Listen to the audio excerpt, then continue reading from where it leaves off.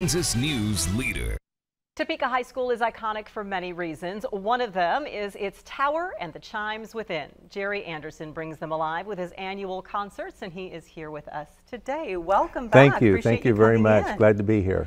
So the chimes are quite fun. A lot of people see the tower and they wonder what's in there. These aren't bells. No, they're chimes. So there's 18 notes. 18 notes. Big brass tubes up there that play. So how do you make 18 notes into music? We have a little keyboard that you play them on, and I'll be able to move the keyboard outside on the veranda so everybody can see it and watch it.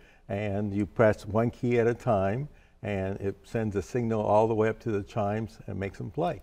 Do you ever have to worry about bad Wi-Fi or?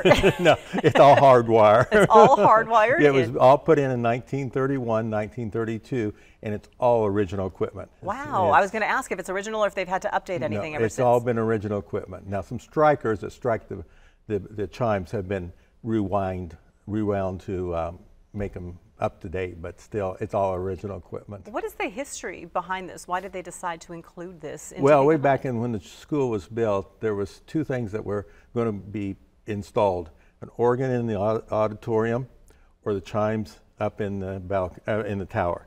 And at that time, there was a gift to install the chimes in the tower. How much did it cost to put in the chimes? I have no idea. Back then? Probably not as much as it would cost today. Yeah. How did you get started then playing them? Well, I'm a graduate at Topeka High, and of course I'm an organist and always interested. And about 20 years ago, Joan Barker, who runs the Topeka High Historical Society, contacted me and said, "Are you interested in doing this?" And I said, "Sure." So that year was the first patriotic concert. It's been going on ever since. About 20 years, you said? Yeah, over 20 years. Over 20 years now. So 18 notes are what you have in the chimes. Right. When you play the organ, how many notes do you have to work with? 61. 61. At least. At least 61 depending. notes plus 32 pedals. Yeah, so that can make a lot of different sounds. Yes. So what is the adjustment then when you take your, a third? Yeah, less than a third. I just have to take a hymn or America the Beautiful and transpose it so it fits in the 18 notes scale that we have.